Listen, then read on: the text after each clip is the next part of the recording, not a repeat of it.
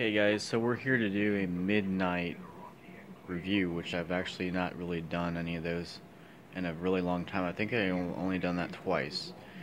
But I wanted to suggest two really good shows that people might not know about.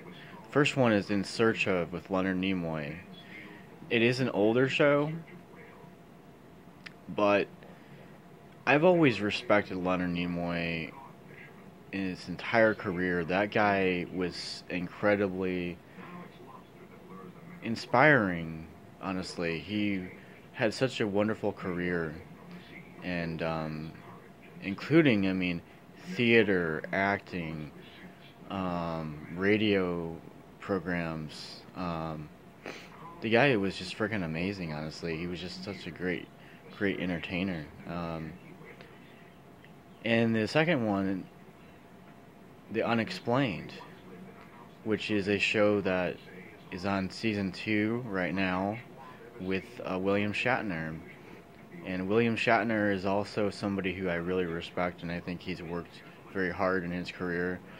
And not only just with Star Trek movies, but he's done guest appearances on several TV shows. Futurama can be one of them that I can, off the top of my head, I can think of. He's been on lots of sci-fi documentaries as well, and he's just worked very hard in his career, and I respect that guy. And plus his commercials too that he did, obviously. He's just all over the place, and he's a funny guy, honestly. Let's be honest. So yeah, I just wanted to point out that In Search of with Leonard Nimoy is an older show, but it's really good.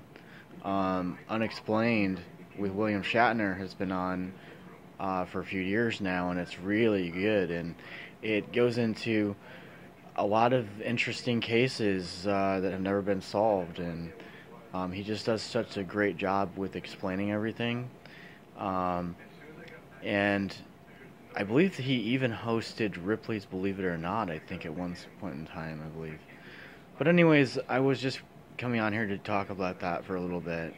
That, I think that both actors did a lot in their careers, and honestly, I really miss Leonard Nimoy. I think that he was a very inspirational person, and I never really got to do a tribute to Leonard Nimoy, but this is like my tribute to both of them, honestly. They're both amazing actors.